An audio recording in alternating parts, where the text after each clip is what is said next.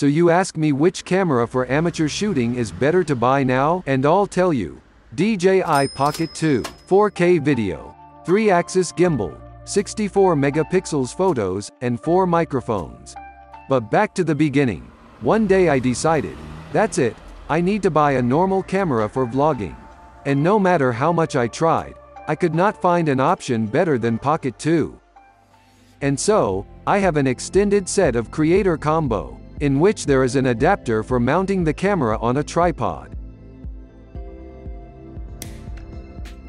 2 connectors for connecting to a phone, with which it is easier to control and change camera settings. This is a wide-angle lens, but it unfortunately spoils the quality of the video a little. Therefore, I don't use it. Also included is a DJI wireless microphone. Most people buy the combo kit because of this microphone. It allows you to record high-quality sound at a distance from the camera. A compact case that can carry the camera, lens and connectors. The camera itself is made of high-quality plastic and the suspension is made of metal. The Pocket 2 has a high-quality touchscreen, on which we can also play videos and photos, and also change camera settings. Since the camera is modular, you can install a do-it-all handle on it, thanks to which sound is recorded on a wireless microphone, and you can broadcast an image to your phone. And there is also such a small tripod on which you can install a camera, although she can stand on the table without it. The main advantage of Pocket 2 is its 3-axis gimbal, especially when the camera is so small, and it's much better than shooting just on the phone, or on some kind of camera without a stabilizer. Also on the camera there is an Active Track 3.0 tracking mode. It is easy to activate it with a double tap on the screen. Now I have launched the tracking mode. Let's check how well it works. Although it is certainly a little off, most likely due to the fact that the gimbal on the camera is rather small.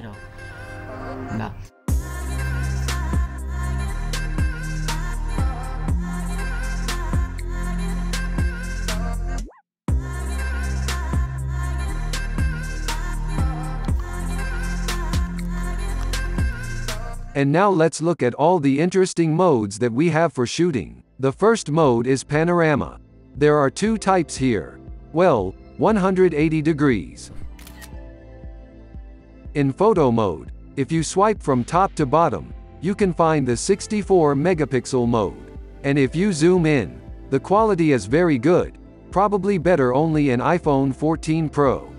There is also a slow motion mode, and in full HD, the camera can shoot video at 120 and 240 fps. Time-lapse. We have 3 modes of them: motion-lapse, time-lapse and hyperlapse. My favorite is of course motion-lapse. Here we can choose where the camera will turn when shooting a video.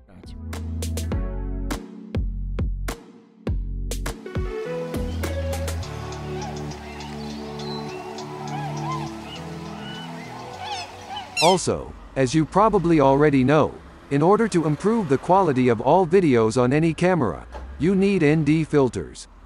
I advise you to buy filters from Freewell Pro. They make excellent filters and other accessories for DJI equipment. I've used an iPhone 11 Pro for vlogging before, and I've been happy with it overall. But if you compare Pocket 2 and iPhone 11, it's heaven and earth.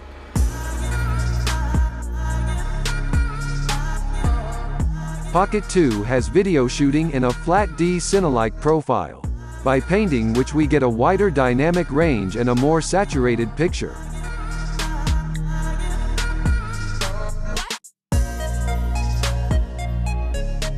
If we compare Pocket 2 and Osmo Mobile, then I can download that Pocket has literally a little worse stabilization. But it is much smaller and lighter than the big phone and Osmo Mobile 3. And by the way, if you tilt the camera, you can shoot vertical video. Enjoy!